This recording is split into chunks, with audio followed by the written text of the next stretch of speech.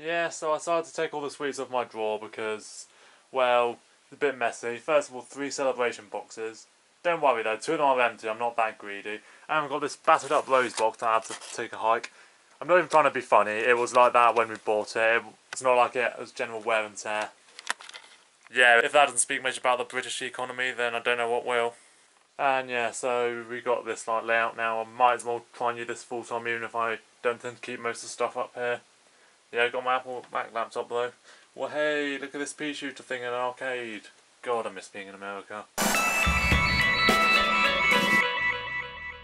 Right, so the worlds, or whatever you want to call them in this game, so far have had a pretty good lineup of plants, with the likes of the vital plants, clutch instant kills, handy supporters, and demolition machines.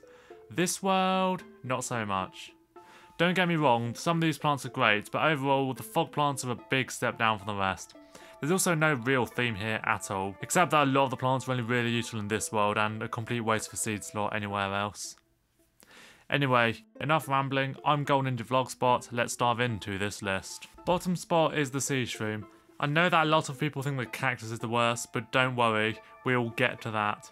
I put sea shroom at the bottom because I think he's, well, how shall I put this? Useless. I used him once upon playing the first level in Fog, and then pretty much never used him again because, honestly, I don't really see the appeal behind a water-exclusive Puff Shroom. By the time you get any zombies in the water, you'll have enough sun to use Puff Shrooms with lily pads, and if you don't, then the joke's on you. Also, he recharges at the speed your Nan takes a dump. He also severely lacks a Puff Shroom's backward compatibility. Yes, he can technically be used in a pool, but at the cost of 75 sun. Honestly, don't bother with this bogey coloured tribe, just use Puff Shroom. Now we get to the cactus. The poor cactus has never risen above the satisfactory rank. She's terrible in this game, okay in the shooters, and decent but overhyped in Plant vs Zombies 2. In this game, she's an expensive pea shooter that can pop balloon zombies balloons. The only reason why I put her above the sea shroom is because you absolutely have to use her upon unlocking her counter balloons, while you can easily get by without Shroom you see, man. Also, I'd rather use her as an anti-balloon defense, while being able to tackle regular zombies from the back of the lawn than wait for the blower's long recharge time and sun cost. Though we'll get onto that momentarily. All in all, don't bother using cactus unless balloon zombies are present, as it's just a waste of 25 sun. 6. Blover. This is one of those double-purpose plants that are only useful in certain levels, while you can use it to blow fog away in every regular fog level. I tend to use plantains for this, as they clear the fog permanently until they're eaten. That being said, you need 2 plantains to eradicate the fog, while Blover takes it all out in one go until it comes back, and ideally you'd be using a defensive plant around the plantain, so the plantain strategy is more expensive. Also, using Blover to sort out both balloon zombies and fog means you can save up on seed slots, as it only requires 1 plant instead of using both cactus and plantain. But all in all, Blover's massive buffs in the sequel is pretty much the biggest improvement a plant has undergone in the entire series. Number 5 is the Split Pea. While a modest improvement over the last 3, Split Pea still suffers from having very limited utility, pretty much just being there to neutralise digger zombies. And yes, he does this job pretty well, but there are other counters to these guys, such as Potato Mine and Magnet Shroom. He can be used against other zombies who are protected at the front like Screen Door and Lad zombies, but there's much better options for this. One thing he can be used for is countering jumping zombies like Pole Vaulters and Pogos, as the backhead does double damage, although this will require him to be planted near the front of the lawn, so he's vulnerable to other zombies. I think at the end of the day, he's just a bit gimmicky. Into the top half of the list, and first up is Starfruit. See, here's another reason why I'm not too big on Split Pea.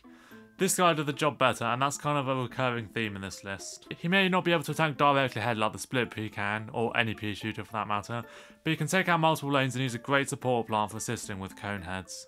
I find he's very useful in roof levels if planted to the right of the slant, as cabbage and conopulse may struggle early on, and putting even just 1 Starfruit adds a few extra shots that can sort out cone heads, and this applies for all worlds too, but obviously the plant is best used in columns, as that way he can spam the lawn with magic stars, otherwise known as one of the most slept on snacks in Britain. He's one of the few times I've actually encouraged using garlic, as the guy can force zombies away from the Starfruit. Third spot goes to Plantain.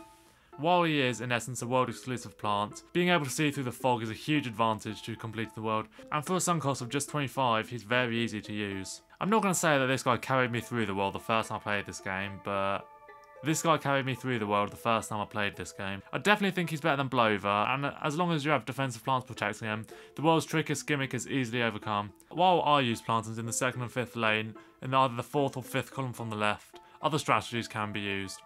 You can even just use one of the water lanes, although one lane will still have a fog intact. And even if you plant one in both water lanes, you still have a few little annoying fog clouds. I also like how he makes a cameo on the last level of Vase Breaker, which allows you to reveal the contents of vases surrounding him and plan out strategy. Runner-up spot is a pumpkin.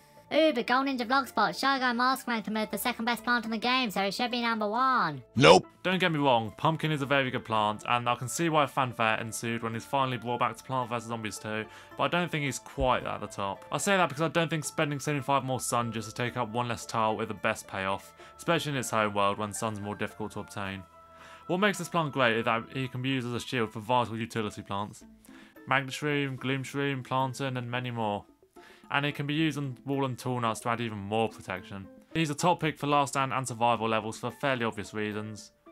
And if you use him with Imitator, it only gets better. Overall, he may not be number 1 on this list, but he's a very versatile, eco-friendly plant that will aid your defences greatly. Taking the top spot is the Magnet Shroom. This is more of a personal preference thing given that I ranked him as the best plant in Dark Ages in the second game. But if you're comparing them between the two games, I would probably give the original Magnet Shroom the slight edge, given the amount of zombies that can easily be countered with him, while on the second game he's limited to metal headwear zombies. Sure, night zombies aren't on this game, but all stars are, as well as highly dangerous zombies like pogo and ladder zombies, that committed the ultimate act of idiocy by bringing metal into a fight that has a very visible magnet in the plant's defences. And while a lot of plants in the world significantly lose their use in the player's arsenal after completing the world, Magnet Shroom doesn't, and the majority of levels in the game have at least one magnetic zombie. Overall, the sheer usefulness of Magnet Shroom gets him to the number 1 spot on my list. That's my list, feel free to share yours in the comments down below. Check out the rest of the series if you haven't already. Subscribe if you're new. I'm GMVS, thanks for watching.